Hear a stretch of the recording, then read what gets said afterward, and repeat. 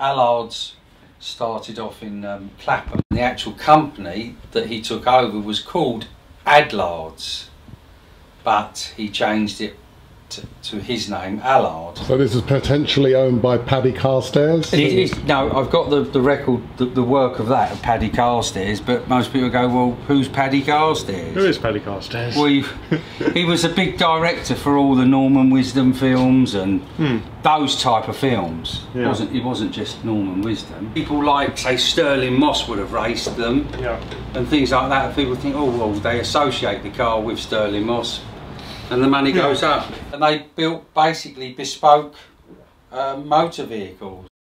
It's a 1953 Palm Beach. They only made 76 of them.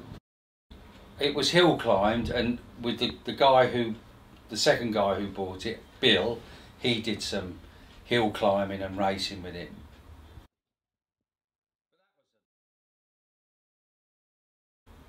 The spec of this one is a 3.8 Jaguar engine, Jaguar front suspension and rear suspension.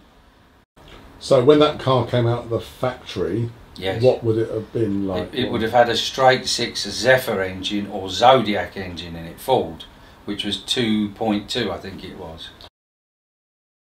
But I just think it's a nice old car, really.